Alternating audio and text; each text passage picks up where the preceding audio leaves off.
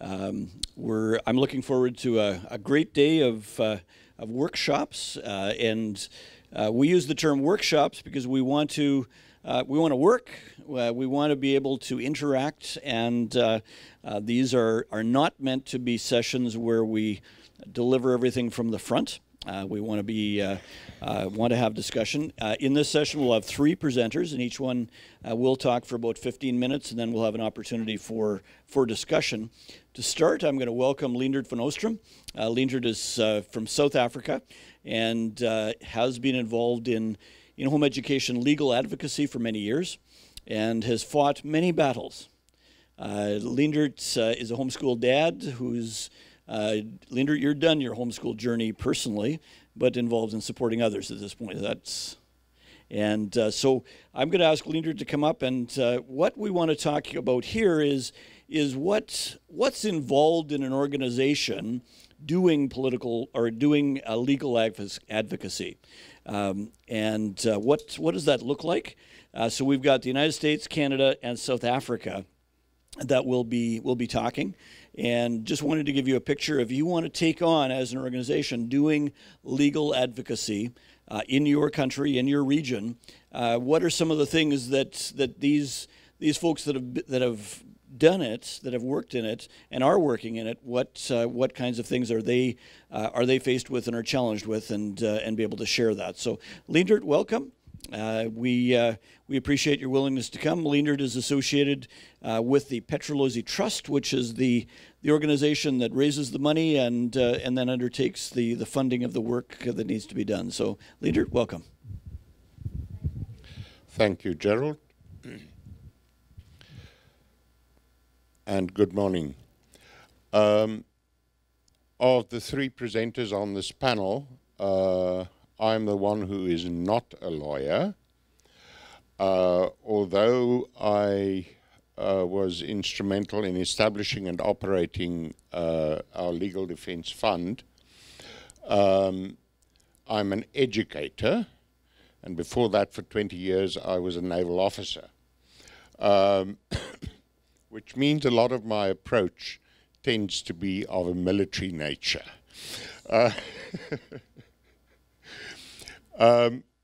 The reason why I am doing this job, which preferably should be done by a lawyer, is because certainly in South Africa, there are no lawyers who are interested in the law of education. And the reason for that is perfectly simple. There's no money in it. So you need to get other people to collect the money and make it attractive to them. We have reached, I think, after nearly 20 years, the stage where we would be able to carry a legal practice. But we've learned since that it's actually very valuable to be able to pick the best lawyers for the best job when you need it, according to your needs. So we might not go the way of actually selling ourselves to a legal practice.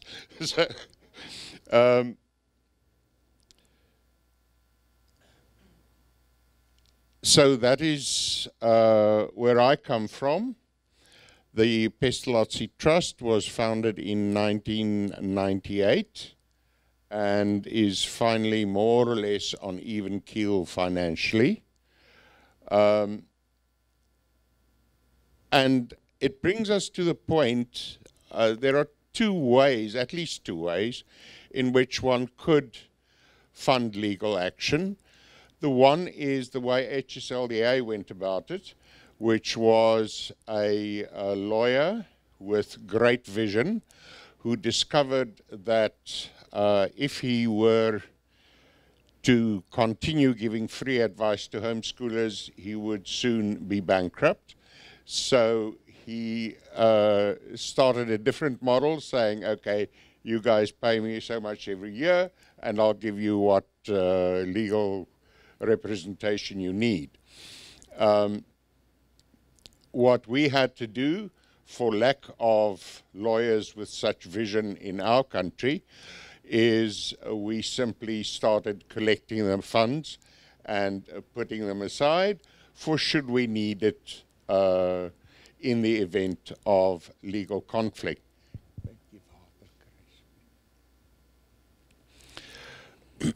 In the process, even though you're not a lawyer, you tend to learn a lot about the law. And as Paul Faris has explained, the law on home education is a very specialized field, very small, not many lawyers who know about it or who are competent at it. And so you soon find that it's possible for an educator to become a specialist in that field to the extent that a school of law invites you to come and teach the subject to its senior students. So both models can work. Dankie, Karen.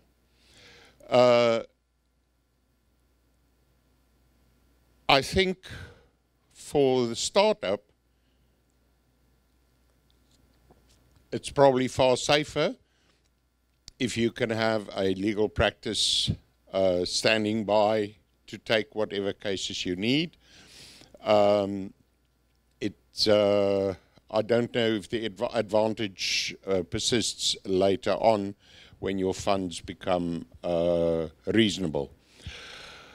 The next topic I'll be talking about is the place of legal advocacy in legal action in advocacy.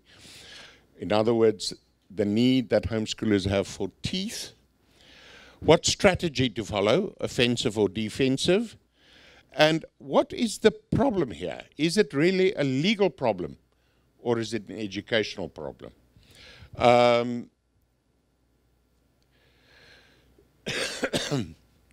As I said, there are two models. You can either have a law practice doing your work for you, or you can operate a mutual insurance fund and pay lawyers as you need them, which can be horribly expensive.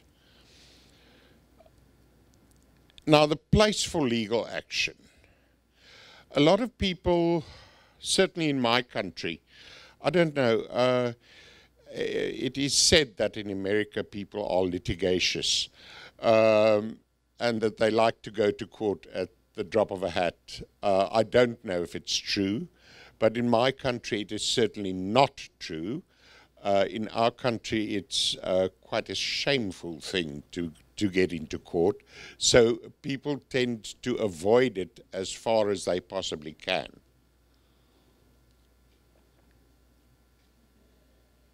So a lot of the time we're questioned and said, yeah, but we must discuss these things and come to amicable agreements and so on and so forth.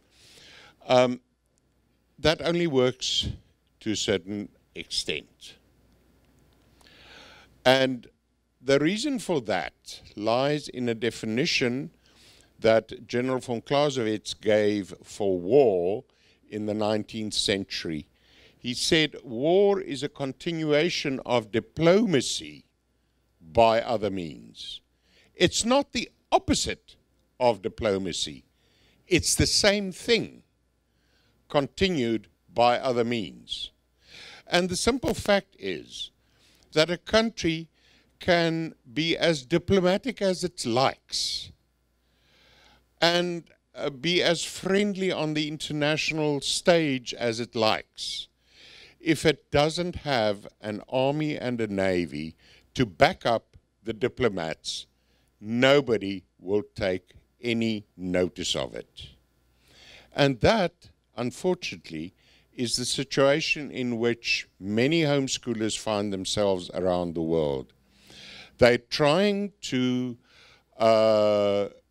deal with the, authorities and do so on a basis of mutual respect, understanding, etc., etc., etc., but they have nothing behind them to remind the authorities that if they don't respect on their part, then the courts can be brought in to teach them respect. So we do need those teeth in order to make our diplomacy successful.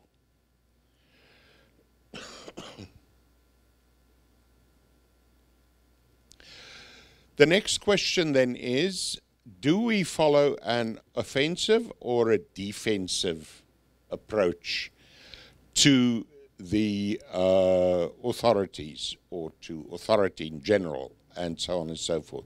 In other words, now that we have our teeth, do we go about biting left, right and center, or do we sit back and try and hide until it's necessary? There again, my naval background comes in. There's a rough rule of thumb in strategy that if you use an offensive approach, you can expect to need 4 to 7 times as many troops and resources in order to succeed compared with when you are using a defensive approach. That tells you immediately, if you're small and weak, defensive is the way to go. And homeschoolers are actually very good on the defensive. In fact, the top form of defensive warfare is probably guerrilla warfare. And in the legal scenario, the opposite or the argument is that if you go out and you you sue the government for all the bad policies that they have, etc., etc., etc., your burden of proof is higher. You have to prove in most legal systems, you have to prove on balance of probability that your case is correct. In most legal systems, if you are actually accused of a crime, then the state must prove beyond a reasonable doubt, which is a much higher burden of proof, which means they need more resources in order to get you convicted than to win the case if you are taking them to court. The advantage of the offensive, it gives you the opportunity to choose the battlefield, which means it can be very important because it means that you choose the case that you're going to fight. It doesn't mean that you can't choose it in the defensive. It just becomes much more difficult. And I use this little video just to illustrate the nature of homeschooling. It doesn't video, but you get the idea. Quails in the tall grass is what homeschoolers can be like when they're on the defensive. So homeschoolers can be invisible, which is an advantage in the defensive, and you always have the advantage of bureaucratic inertia. Government actually has to do a great deal of work to get to the point where they start attacking you and harassing you and so on and so forth. Because by nature, bureaucracy is static. And if you're taking a defensive position, that inertia actually works for you. So, the last question is the problem of the teeth. Is it primarily legal or is it primarily educational? Now, in some cases it's obviously a legal case. Please turn up and arrest the father or something like that. But if we're looking at it on a strategic level, jurisprudence comprises of applying the law to the facts. Now, the facts in home education are facts of education. And that means that one needs to understand what education is. And we need to have a good knowledge of the educational and psychological significant things in home education. And the first thing you come to then is that home education is individualized education. In other words, the law must be applied to the educational and psychological facts related to each child individually. That does not mean that general scientific results, such as homeschoolers perform on the 80th percentile, are not useful. In fact, they are the basis. But I think we're getting to the stage where the courts are now, certainly in our part of the world, and it seems to be in Europe, looking beyond the general. And they starting to ask, but what is the effect of home education on the individual? And therefore, homeschoolers must challenge policies that are founded on generalized assumptions. Policies that are founded on generalized assumptions. Government policies. And so a rights-based strategy will defend the rights of parents to provide each child with that education that is in the best interest of that individual child, given the unique personality and circumstances of the child. And conversely, it will defend the right of the child to having these decisions made by the parents, being the persons closest to the child and who know the child best, what is in Europe known as the principle of subsidiarity. The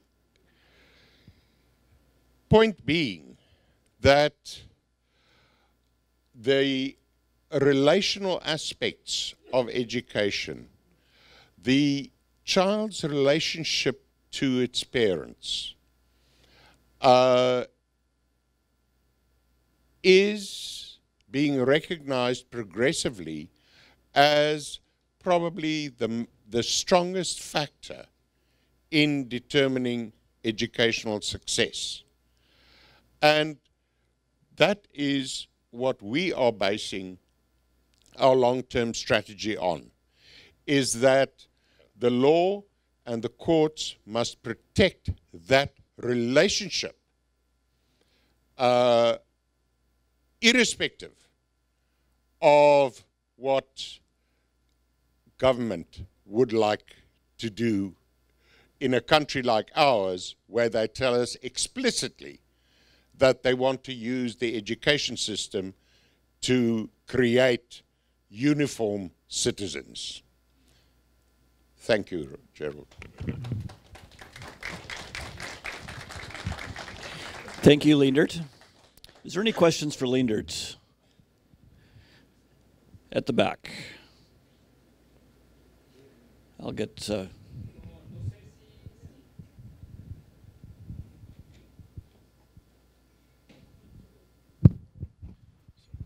Gracias, buen día a todas y a todos. Nuevamente gracias por este encuentro. No sé si entendí suficientemente bien, pero pareciera ser que hay una coincidencia entre lo que usted está diciendo, profesor, y nuestro trabajo de investigación de varios años en Colombia y en otros países de Latinoamérica, en el sentido de que uno de los principales problemas... ¿Está traduciendo? You can translate. Pero ellos no están oyendo. Ella puede traducir adentro. ¿Tú quieres traducir? Bueno, otra vez entonces. Okay. Sí, pero ellos no tienen diadema. Ellos no tienen. Use this one. I can speak very loudly. No, no está bien.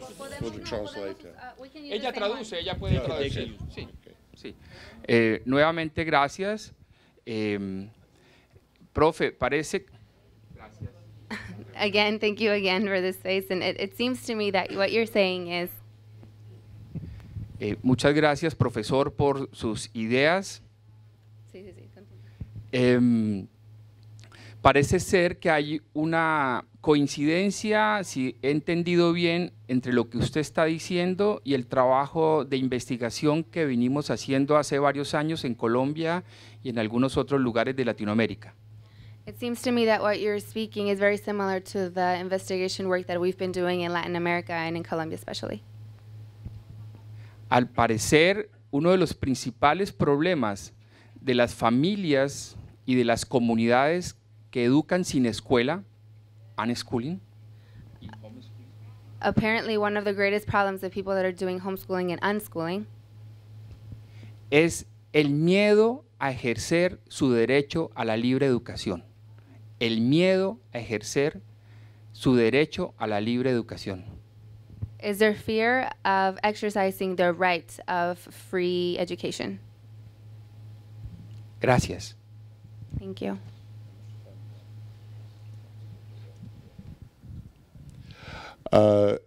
Gracias, señor. I hear exactly what you're saying. The fear engendered by official pressure and the power that officialdom has to make matters difficult for individuals. That's not correct. Let me continue on that along that line. Our experience has been that this is the function of having the teeth behind the parents, is really to give them the courage to exercise their own rights and to protect the rights of their children. This is the one aspect. The other aspect is knowledge. The knowledge that they can do the best for their children and why they can do the best for their children. And that even applies whether they send the child to a school or not. The parent is the only one who can make that decision, because the parent is the only one who knows the child well enough, and then which school to send the child to. But in the end, that is the function of a legal advocacy organization, is to give the parents in society that courage to really exercise the rights which in most countries today exist in law, if not in practice. Thank you, Leendert. We'll come back with some more questions later. So I think what we'll do is move on to our next presenter. which is Mike Donnelly. Mike is, thank you, Leendert. Mike is a staff attorney with Homeschool Legal Defense Association in the United States. Mike is responsible for representing or dealing with the legal issues in eight of the states and internationally as the Global Outreach Director for HSLDA. So, Mike, glad you're here to talk about the experience of legal advocacy in the United States and what we can learn and go forward. So, thank you, Gerald. I want to thank Gerald, who's the chairman of our organizing board, and all the board members who are here. If you're a board member, could you raise your hand? If you're a board member for the group, okay. So I just want to thank the board. They've been working very hard for the last, we've all been working very hard for the last couple of years. Yeah, okay, great, good, thank you.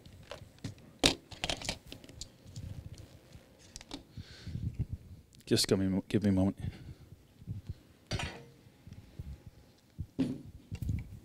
So I thought what I would do is just take you on a little tour.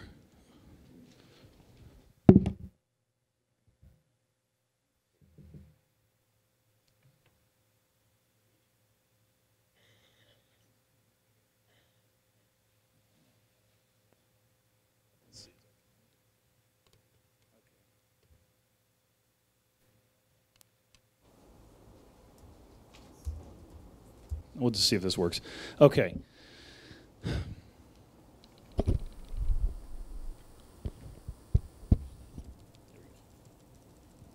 Okay, so, sorry. Hi.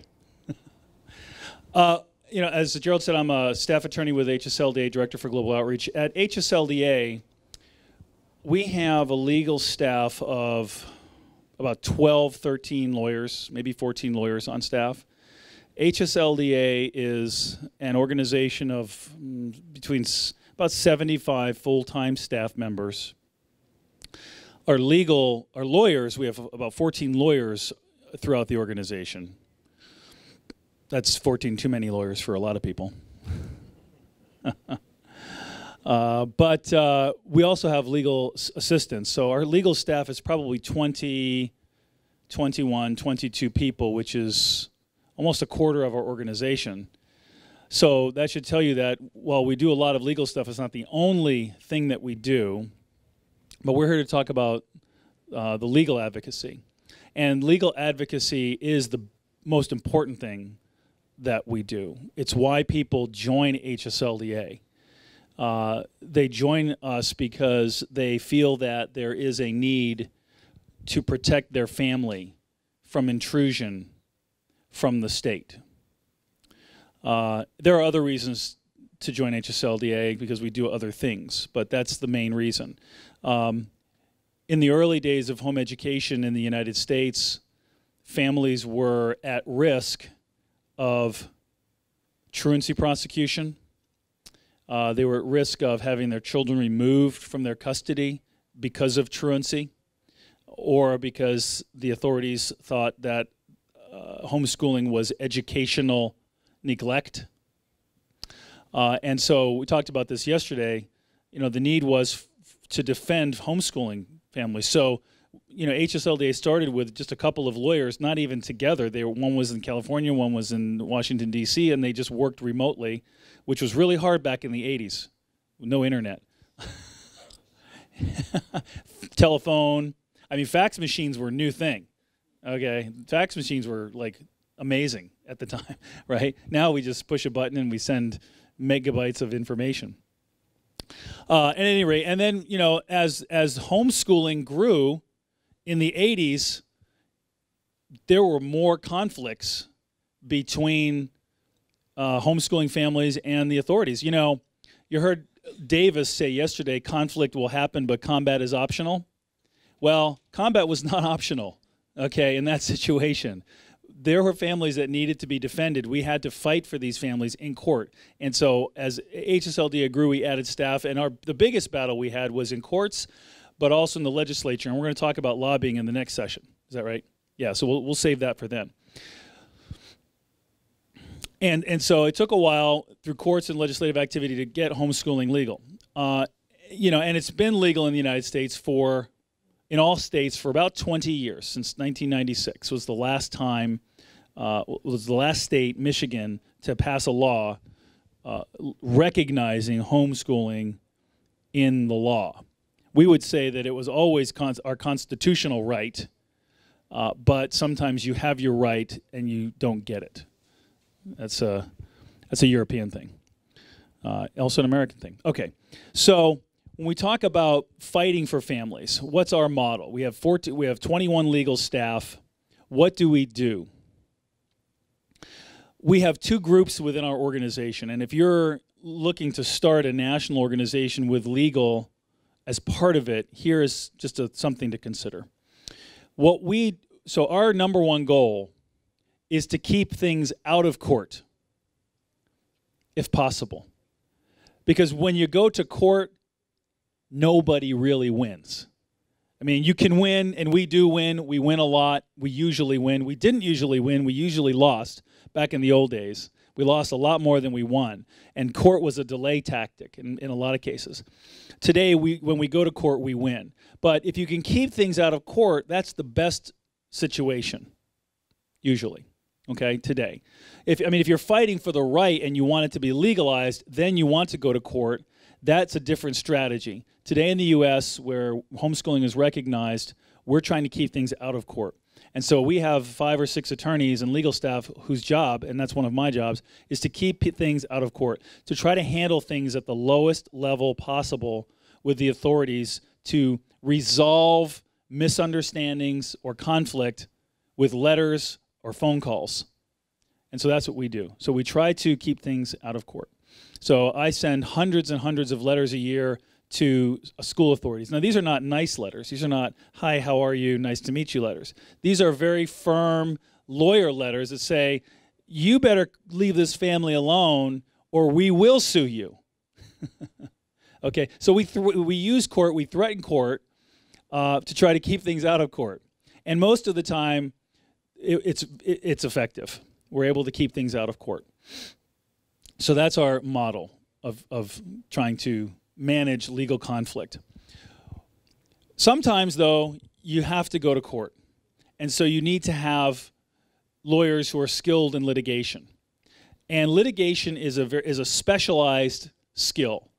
And so we actually have a group of lawyers whose job is simply litigation. We have 3 lawyers. All they do is, mostly what they do is litigation. They deal with situations where either we couldn't keep it out of court or there's no way to keep it out of court and we're there.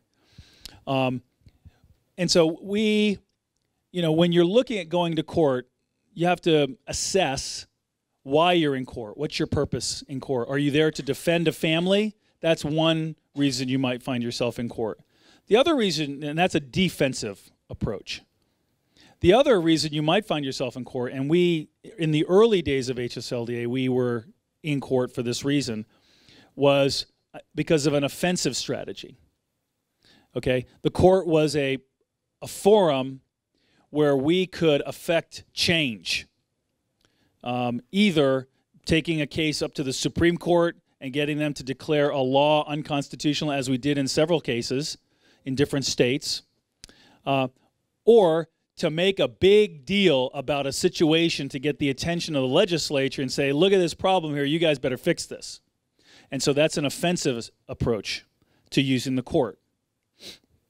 And we did that, and we still do that, although we try to avoid it if possible. As I said, we try to resolve as much as possible outside of a court context. Why? Well, court is expensive. It's very expensive. It's also high risk. When you go to court, you don't know what's going to happen. I mean, you think you know, you hope you know, but as a lawyer, any good lawyer will tell you, look, here's what the law says, here's what I think is going to happen, here's what should happen, but then you have the variable, the judge. You never know what the judge is going to do. And judges, unfortunately, have a lot of power, probably more power than they should, I think so. And you just cannot know what they're going to do. They can agree with you, they could disagree with you. And if you're with a jury, I mean, some lawyers would say, give me a jury any day, you know, of your peers, and in some cases, and, you know, let the jury decide. But that's still a variable because it's somebody else deciding what the facts are and what's the outcome. So anyway, so they will say, you know, here's what I think will happen, but you never know, you could lose, and, you know, that you just have to take that into consideration. So you know, again, offensive strategy, defensive strategy. And sometimes they can be used for the same thing. You know, you may find yourself in court defending a family, but you may see an opportunity to turn that case into a case that can be used. When you're using court offensively, you have to be very careful in how you select your cases. You have to have very clean cases. You need cases where there are not a lot of distractions. Okay, now you can't always, you know, you're never going to find a perfect client, although we have had a couple of them, like the Romica family, the Germans who came over from Germany in 2008. We represented them in immigration court. This is about as beautiful, clean family you could ever, I mean, a normal family. All they wanted to do was homeschool in Germany, and the authorities said, forget it, no way. And they said, we got to get out of here, and they came to the United States, and we represented them. Beautiful family. You know, your clients are not always going to look like that. So you have to be willing to assess whether that's a problem or not when you're looking at these cases in your countries. Okay? And you know, you may say, well, it's too important an issue, we've got to take it to court, even though there are these problems, and you try to deal with those problems. There may be problems in the family, there may be other issues that need to be addressed. Even though you want to focus on this one issue of home education, there may be other issues involved, and you try to deal with those and get them out of the way so that you can focus on the home education issue. So, we talk about legal advocacy in court. Courts can be used for offensive, defensive. We try and keep things out of court. But even today, homeschooling has been going on in the U.S. For 60 years. You can go back to 1950. I mean, actually, it's been happening longer. You go back to one of the earliest homeschooling cases in the United States, which was in New Hampshire in 1929. And then 1950, you have Illinois, a court case, Supreme Court case. These are significant cases. 1950, Illinois. Still not very many people doing it, but you can see that it was happening because you have these cases.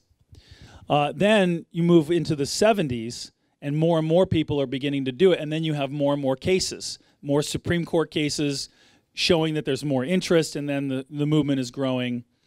We've never had a case go to the Supreme Court of the United States just on homeschooling.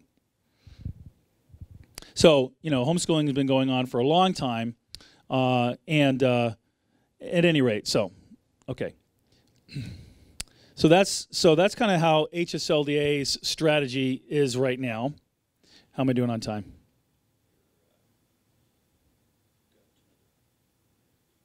Eight minutes? Okay. All right. So that's how HSLDA is structured. We have our attorneys that try to resolve things. We have our litigation attorneys. We talked about litigation, how when you go to court, it can be defensive or offensive. We talked about some of those issues. I want to talk a little bit about today about some of the things that we do and point out a couple of examples here. So this is the HSLDA website. I think this gives you a nice window into how we're organized as an organization. And the big place where a lot of people will go, you know, okay, so in the U.S. is a republic. We have federal and we have state. And education is mostly at the state level. I recognize that in a number of your countries, education is a national level issue. And so you will have to address national level policy. And we'll talk about that a little bit more later in the lobbying section. But right now, where people go on our site a lot is to the My State part, which is, you know, we have 50 states, and we have a summary of laws. I'm going to go to my home state of West Virginia here. And so people can come here, and we're working on our website. We know we need to work on it. It's a little info intensive, but you go to your state page. So this is the state of West Virginia. There are 10,000 homeschooling families in West Virginia, give or take, and on any given day, I'm getting a phone call from someone in West Virginia saying, I'm being hassled by the government, the schools. And, so here they will get information. They can learn how to comply with the law. But we also use this page to inform people. So I'll talk about this a little bit in the next session, too, because we just passed a law improving the situation in West Virginia dramatically. But here's an example of some of the things we do. Okay, and I write stories about the things we're doing to let our members know that, hey, there are things happening in your state. And we do this for two reasons. And if you're starting an organization in your state, you can use legal situations to inform people about what you're doing, which should create, well, for those who are members of your association like ours, loyalty, appreciation. It's like, man, I'm glad you guys are there to defend me. You're defending this person. If that happened to me, I'm glad you're there. I'm glad to know that I've got somebody I can call if I have a problem. Okay, and so we're letting them know about that and reminding them that there's still people who want to hassle homeschoolers, even in today's day and age, okay? And hopefully, we also have a lot of people who are not members of our association on our list, and we're trying to get their attention to say, hey, look, what happened to these people? If you're not a member of HSLDA and this happens to you, who are you going to call? Because there's no Ghostbusters, right? My American friends got that. There's, we're the Ghostbusters. Okay, so here's an example. I'm here to investigate unsocialized homeschoolers. Okay, so this was a story I wrote. We created this fun little graphic. And we put this on Facebook, and we got, let's see here, 12,300 shares on Facebook, which seems like a pretty good number. It's a large number.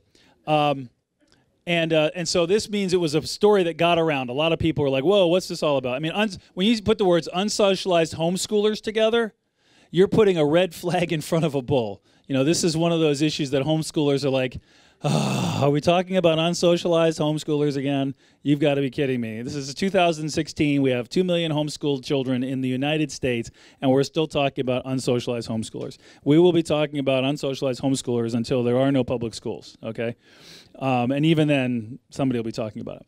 So this was a story that I wrote. It was about a situation where a social worker knocked on a family's door, and they actually said, I'm here to investigate unsocialized homeschoolers. Well, who told them that there were unsocialized homeschoolers in this house? It was their neighbor, because this is something that we do as well. And when you think about it, if you're thinking about starting a legal organization, you're going to deal with authorities in a lot of different areas. It's not just court. In fact, let's hope, again, it's not mostly court, okay, because you don't want to go to court. So you need to be able to deal with a lot of different authorities. Social workers, case workers in the child protection system is one of those group of authority figures that you're going to have to deal with. We deal with them all the time.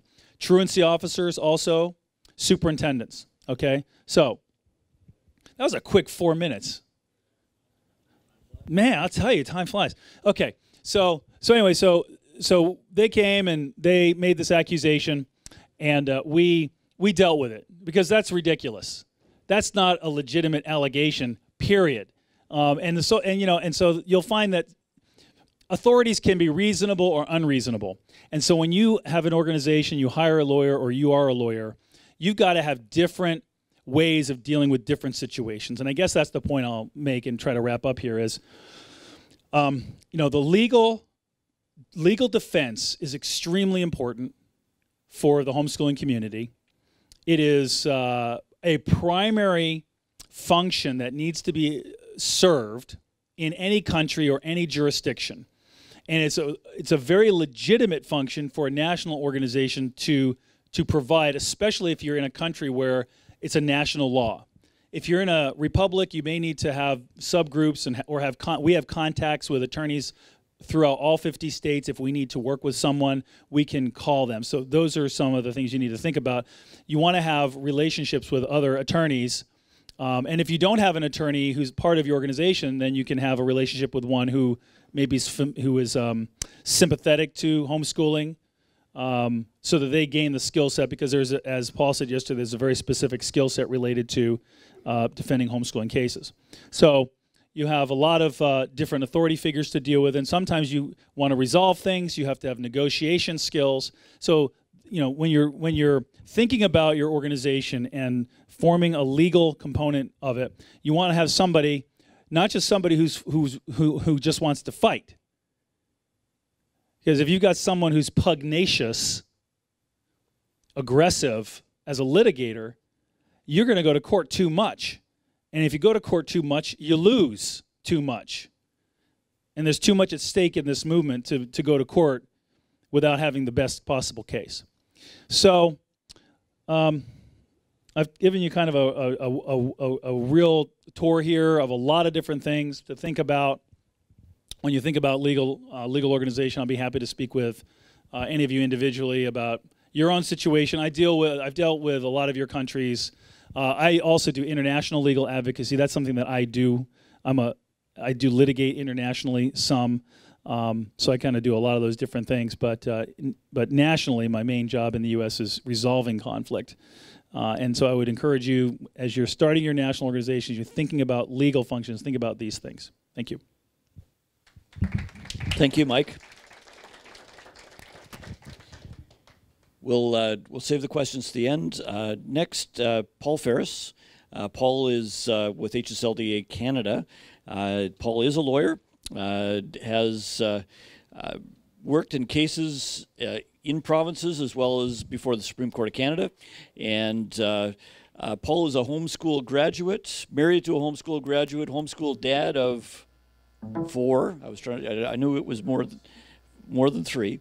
And Paul, I'll ask you to share the experience. What we've got is sort of just a little diversity. You know, we've got the 70 staff that HSLDA has in the U.S. and the much smaller number that we have in Canada. So to give you a perspective on sort of organizational differences. So, Paul. Thanks, Gerald.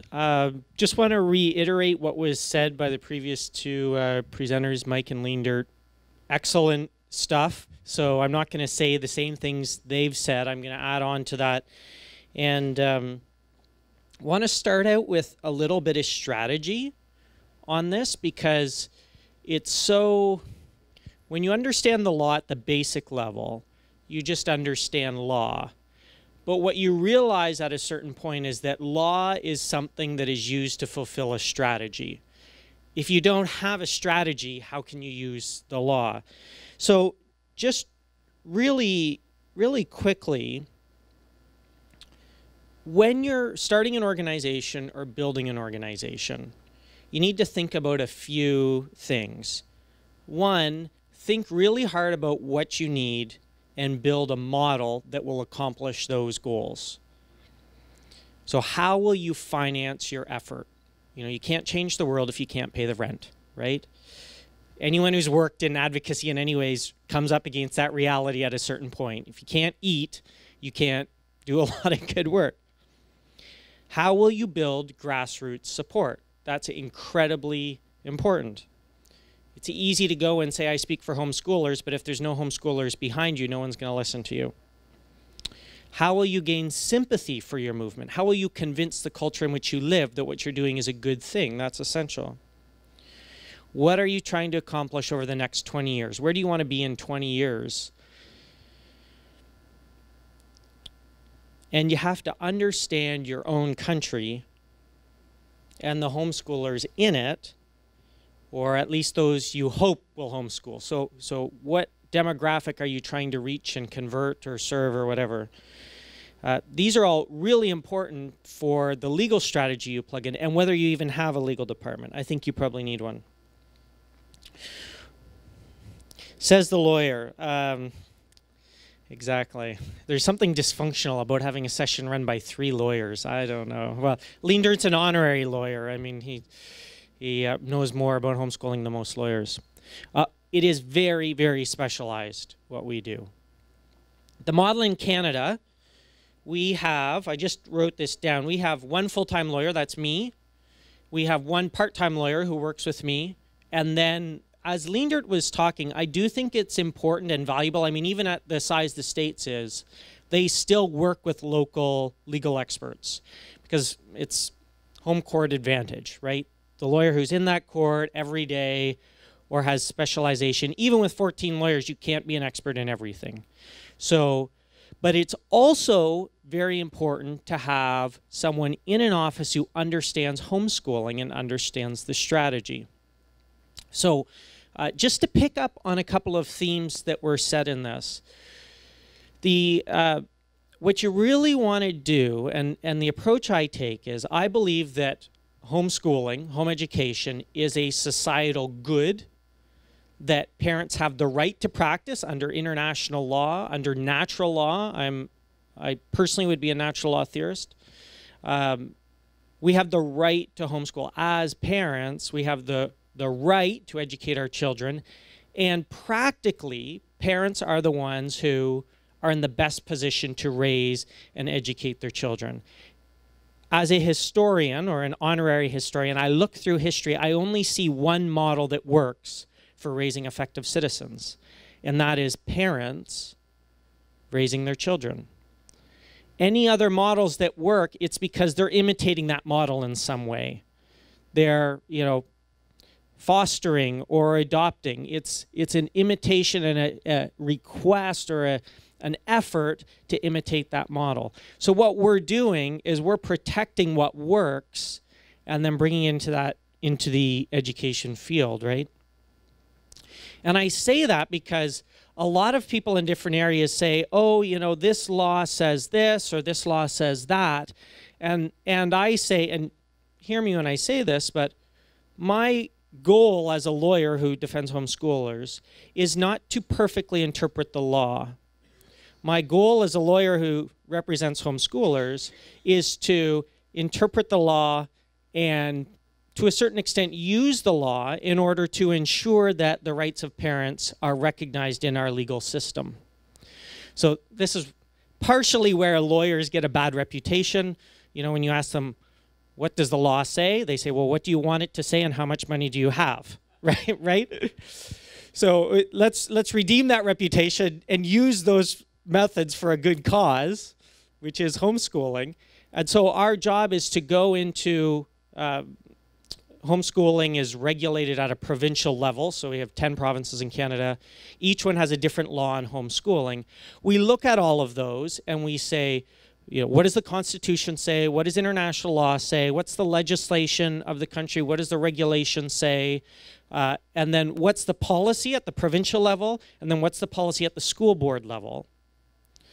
And we use all those things collectively to achieve the best results for homeschoolers in that region.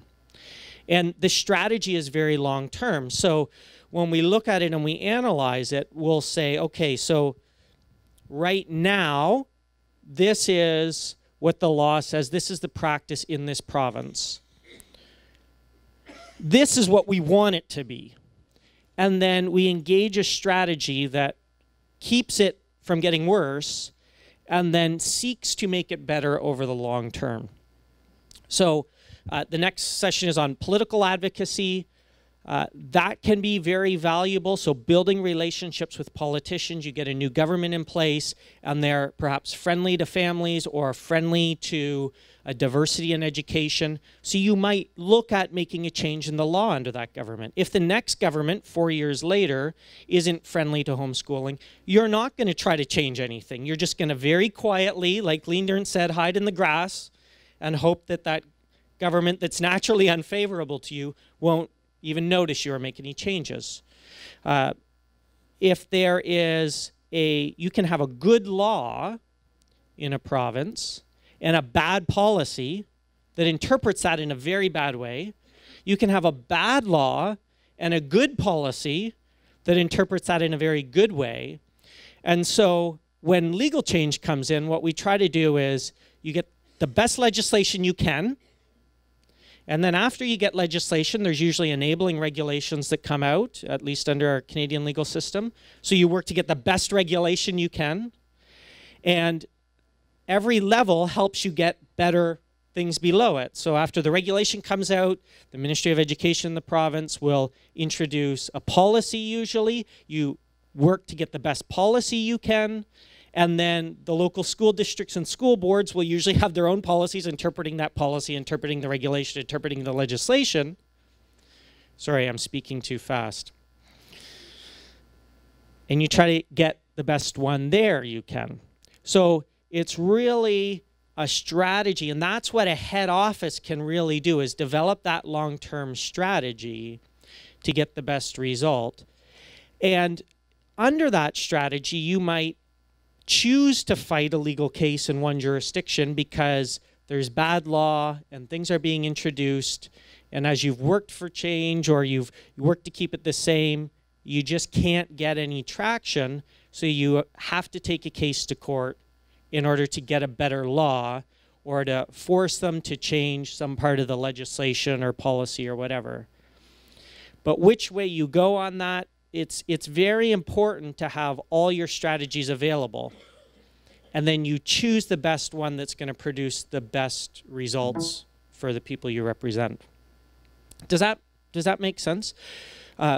But in doing that, it's very important to have the ability to fight a court case, because just having that ability gives you a lot more clout at the bargaining table, as Leendert had said.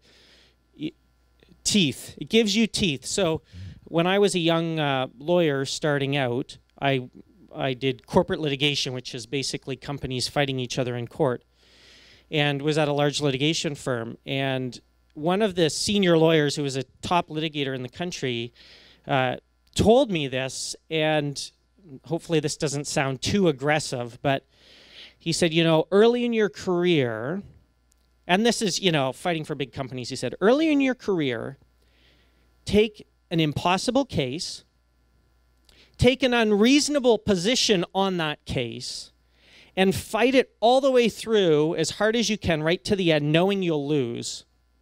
Because after that, people will fear you and know you're a little bit unreasonable. And so when you sit down at the bargaining table with them, they will make sure to pay attention to you and talk, because they know at any moment you might just decide you're going to fight unreasonably, and then they're going to have to go to court.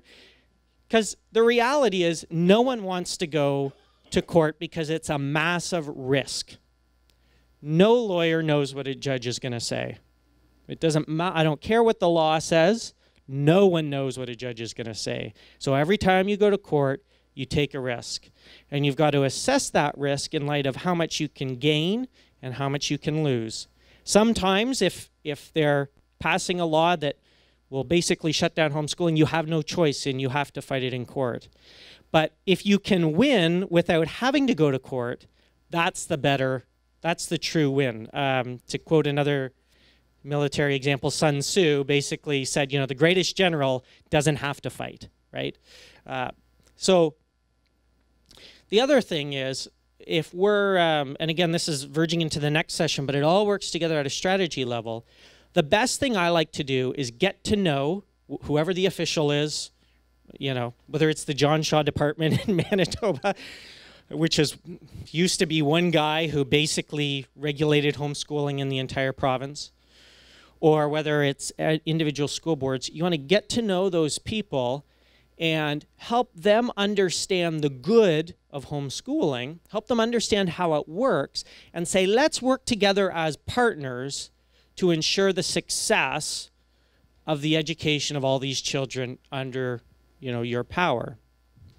That doesn't always work, and the legal department comes in. But if they respect you and know that your organization is willing to cause them a lot of problems, because no person who works for government wants to go to court.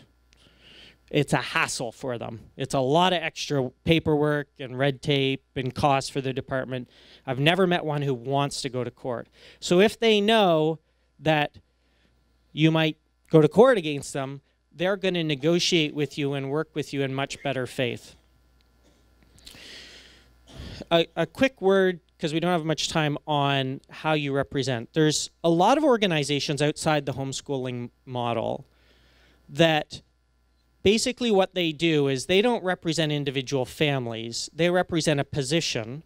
And so they wait until a case has gone to court, something's happened, and then it's been appealed, and then they intervene at a higher court and make legal arguments and try to get a legal position changed. That's valuable. I think the more valuable thing we're able to do as a legal organization is to help families in the individual circumstances. So most of the legal work we do is dealing with the very first instance when a family interacts with someone, whether it's a principal of a school or someone in the education department, whoever that family is dealing with. We actually have the forms they're supposed to fill out to homeschool right on our website. So one, we make sure they get the right form, because some places you call and say, how do I homeschool? They'll tell you completely wrong things. So making sure families have good information and then helping the family do that, fill that out properly.